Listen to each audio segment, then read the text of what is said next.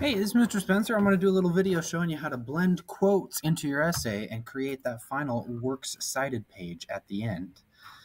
All right, now I've got a little example essay I've been working on. I just had like a skeleton outline. I had a possible thesis statement there.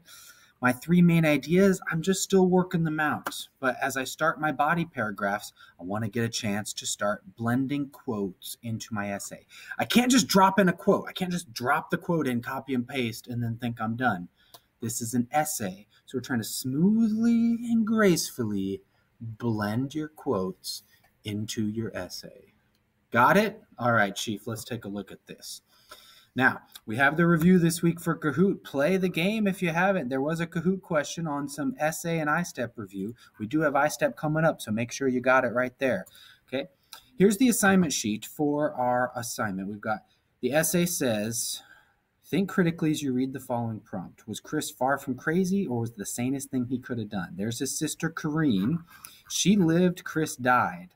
So if you go to the bottom of the assignment sheet, there are some examples there where there's quotes with page numbers from the handout I gave you of Into the Wild by John Krakauer.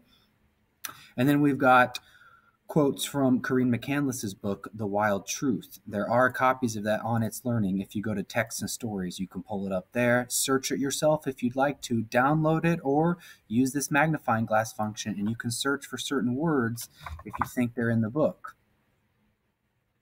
Find your own quote there. What do you see? So I want to find a quote and use it in my essay. What am I writing about here? Okay, I had a little hook, attention getter. I mentioned John Krakauer's book here, and I mentioned Kareen's book in my essay. So I made a claim that his ego was his downfall, and that Corinne McCandless's argument that her brother was far from crazy when walking into the wild alone is actually invalid, considering the arrogance he displayed going to Alaska with so few supplies. So I had a main idea that maybe I'd talk about Chris McCandless's attitude towards his family. Another main idea later I'll talk about his attitude or arrogance with nature, and his arrogance and attitude towards himself. So I still need to write those paragraphs. Let's see, family, nature, or with himself. Can I find a quote that helps me with this? I can use my handout of the book, or Mr. Spencer's already found some here. If you want to do your own research, please try to avoid, if you can, .com websites. When you show those in your works cited, it says that you maybe found websites that were not reliable. .com is for commercial. Okay, they're selling advertisement space. They're considered less trustworthy and credible. .org and .edu websites are always more reliable. Just a little note for you. So I've got some quotes from Chris. He's got no preparation here, so I definitely think this could be a good quote. Okay, I don't need the whole thing. It's pretty long as it is. So I'm just going to use this one here. Yeah, those are pretty good. Okay. Not prepared. His arrogance with nature. So I've got my main idea. Let's actually turn this into a topic sentence. So if this was my first main idea after the intro, first body paragraph, then I could say like, all right, use a transition. Secondly, Chris's arrogance with nature was witnessed by the various people who gave him a ride and helped him get to Alaska. Who is this guy? The last man that saw Chris alive was, and since I don't know him personally, I should say, it's not like my buddy Chris. Like, I'm writing about this famous person, so I'll use his last name. Okay. I wouldn't just use his last name because I don't want to confuse it with Corinne McCandless. So I'm going to use both names so I know which McCandless I'm talking about. Walt, Billy, Corinne, Chris. Jim Gallion was the man driving that pickup truck. He was the electrician mentioned in Chapter 1. After giving Chris a ride and offering him food and insulated snow boots,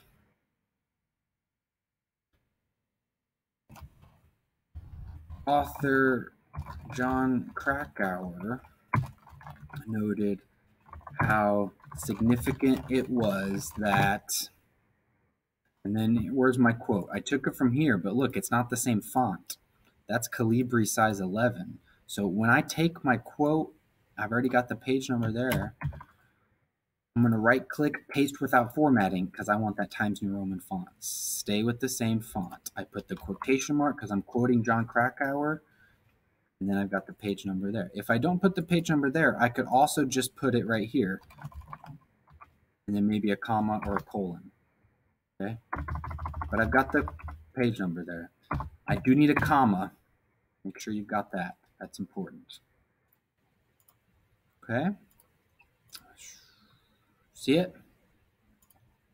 Can I just finish the paragraph? No. Let's check. What does the outline say? Mr. Spencer's outline says topic sentence, quotation from the book, page number in parentheses, and then analysis. I need 3 to 5 sentences explaining the importance of the quote, relate it back to my thesis. My thesis was that Chris was actually very arrogant, going with no supplies. His ego was his downfall. So how can I relate this? I could say, Chris must have assumed that the more tools and resources he relied on, the less, I'm going to put this in quotes, truthful, because I'm kind of like, is it truthful? I want the reader to think about that word choice. The less truthful his experience would be.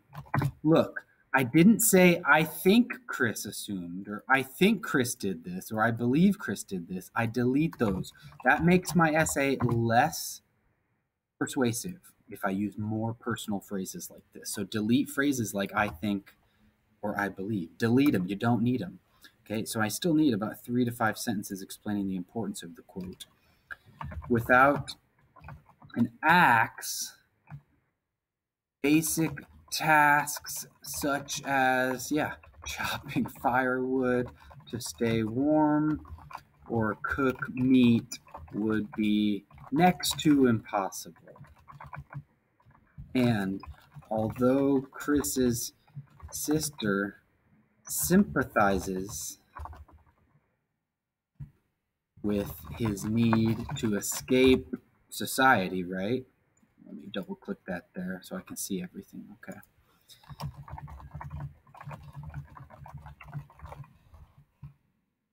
Karine does not address the egotistical arrogance that Chris also carried with him into the wilderness. Yeah, that's good. One more sentence, like a concluding sentence for this paragraph. The quote was about no axe, no bug dope, no snowshoes, no compass. Literally, he had no compass. Literally. Okay, we have them on our phones now. It's pretty easy, but even back then, having like an actual tactile compass. What about figuratively? Did Chris have a moral compass? Besides not even having a compass to keep direction, Chris also appeared to lack a moral compass, abandoning his family with no word or contact. Moral compass, like his sense of right and wrong. I'm going to add this, the adverb cruelly. He's cruel to do that. So I blended the quote in. You see it? Pretty good, right? I could have arrogance with himself, maybe find another quote from the assignment sheet there.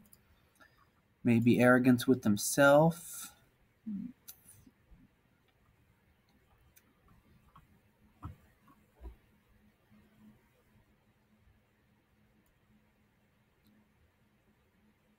Okay, there's the quote. This is what he writes near the end of his experience, hoping somebody would find him. Look, he needs other people. So I could say, complicated his circumstances, near death and too weak to hike out or cross the Teclanica River. That was the name of the river, right? Teclanica River. Teclanica.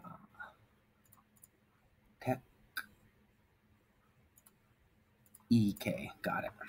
Check my spelling. Chris wrote, I could use a comma or a colon, and I got the quote. I already copied it there, so I'm actually going to right-click, paste without formatting. Okay, I'm going to fix the formatting here because I don't need those extra spaces.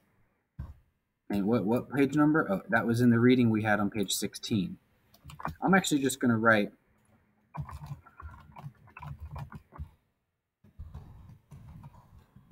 I got the page number there, but I also need who is the author. This isn't Corinne McCandless's book. This was John Krakauer's book. So I can just put the author's name there and the page number there.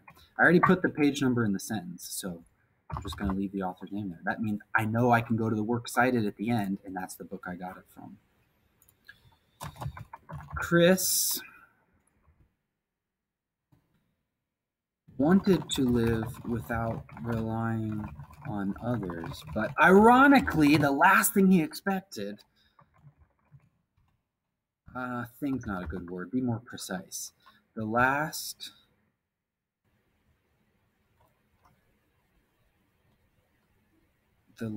circumstance that Chris expected to find himself was to be desperately pleading for help from others. He was physically too weak, but his tragic end, I'm going to make an argument here. It's a strong, bold argument, but I'm writing an argumentative essay. It's arguable. You could disagree with me, but I'm going to say also demonstrated his mental weaknesses by not preparing adequately for such a dangerous journey. Mentally weak. It's a strong argument, but I think I've supported it with my logic. I gave some commentary. Remember, the outline says you should have like 3 to 5 sentences. Don't just drop the quote in the sentence. Never end a body paragraph with a quote. Okay, always finish with your commentary last. Okay. If he was mentally stronger, his family could have shared the wisdom and warmth he could have brought back from Alaska. That's pretty nice. So then the final paragraph would be like in conclusion, or I could say like ultimately or finally. That would be my last paragraph. I still need to write it. How many paragraphs do I have?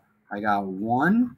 I got barely a first body paragraph. I got most of my second body paragraph, and I got most of my third. So I'm pretty much finished with those. Just need to finish this one here and my conclusion, proofread it, revise it, and I go through the writing process steps there, okay? So right now I'm still in step 3. Haven't taken time to revise.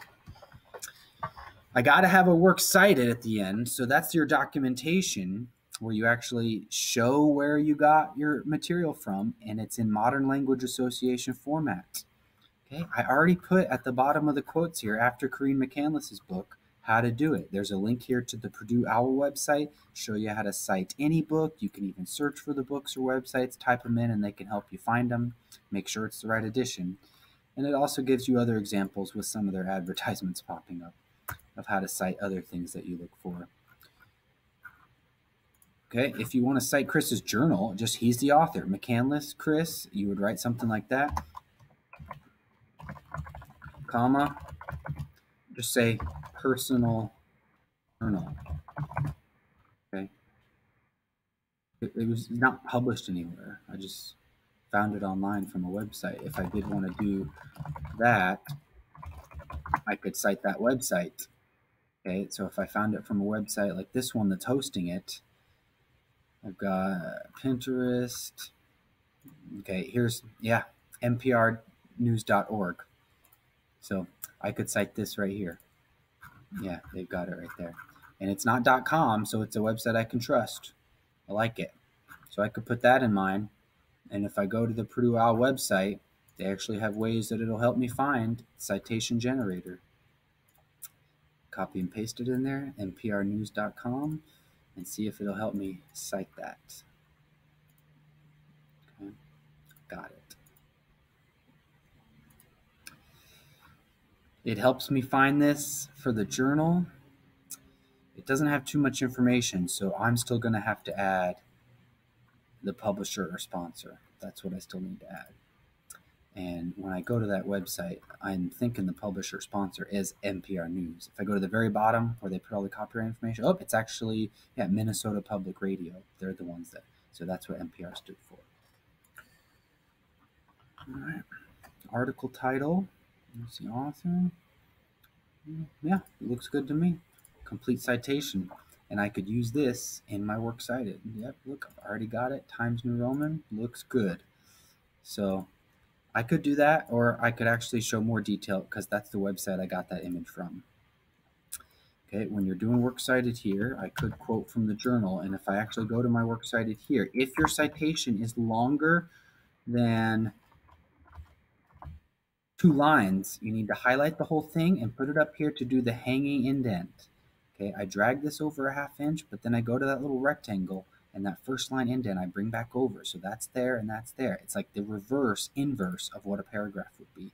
You also should alphabetize these when you have more than one source. So K comes before M, the first letter of the citation, but B comes before K. So I would want to put that there. I'm only putting this here if I'm going to quote from, let me fix that again, first line indent. Yep, bam. I'm only doing this if I'm actually taking an idea from Chris's journal and putting it in my essay. So I could say, like, on day 43 when Chris said moose, so that could be where I put it. And that could be like, you know, on day 43 of his trip, Chris McCandless showed his emotional excitement writing, colon or comma, moose. And that's what he wrote there. Moose.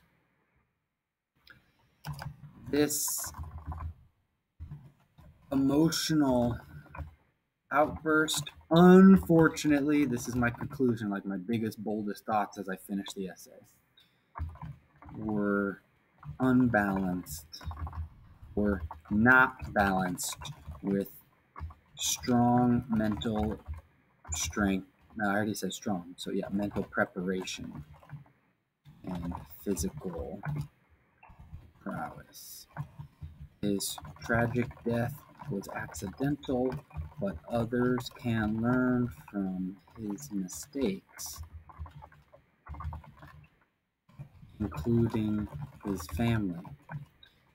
So I'm kind of wrapping it up there. And then my last paragraph, I need something sort of very thoughtful and reflective. But sometimes when you look to the past, your last sentence of your conclusion can kind of look towards the future. So maybe I do something like that.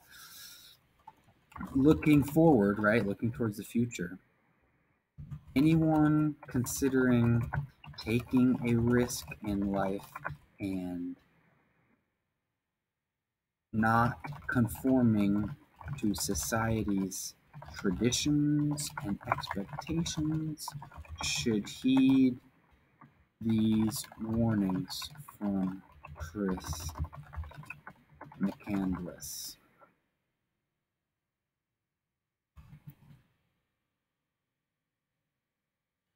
The more mental planning that goes into your risk taking, the better off everyone will be. Not just you, but your family and all the people that you influence.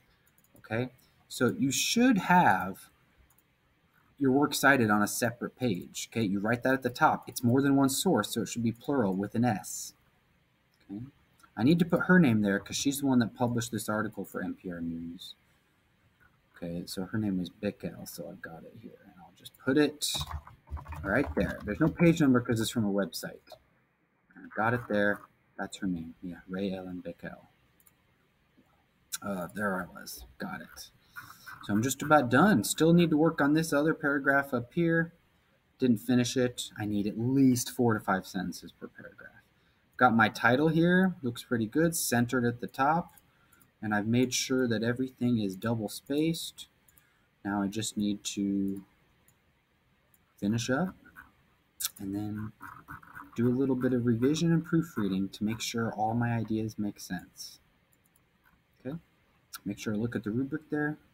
This is Mr. Spencer signing off.